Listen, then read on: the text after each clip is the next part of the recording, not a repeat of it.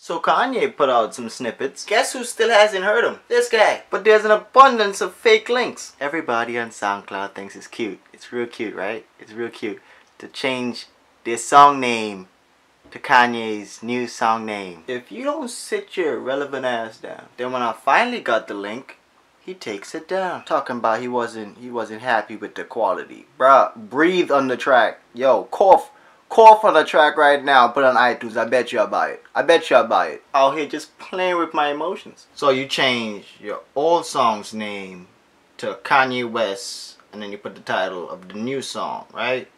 So that when people search up Kanye West's new songs, they find your trash songs.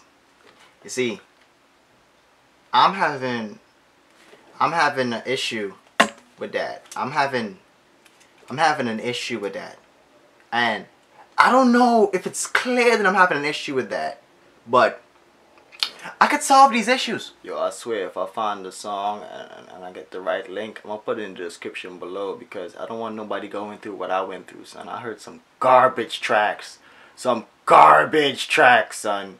Oh my god. As a matter of fact, by the time you see this, I should have the link to the new to the new song. Like I should have the link. I should have it. It should be in the description. Click it. Click it.